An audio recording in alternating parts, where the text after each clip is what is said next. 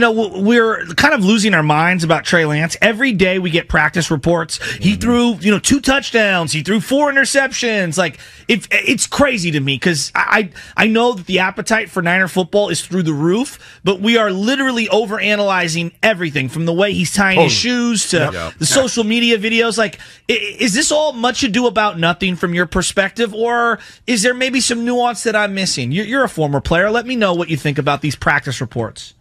So, Joe, I've been to 12 different training camps this year, and I'm leaving to go to Miami tomorrow for the Eagles-Dolphins scrimmage, so everybody's going to talk about Tua down there. Yeah. I think you have to let players just – first of all, nobody knows what any of these drills are. Right. And it's designed to do. Yeah. All right? And so, like, I've never, ever – giving you, Trey Lance was 16 for 30 in practice today.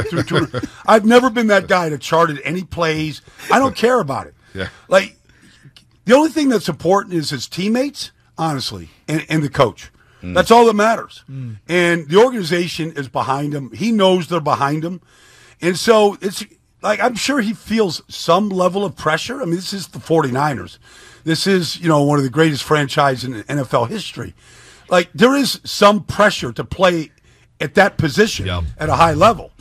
So I'm sure he feels some of that. And when he doesn't have a great day, I'm sure it probably bothers him. But Kyle coaches hard. Like, he's in his face, he's in his ear when he misses a read, makes the wrong call, the wrong check. Like, he's in his ear about all that. He's not letting any of that slide.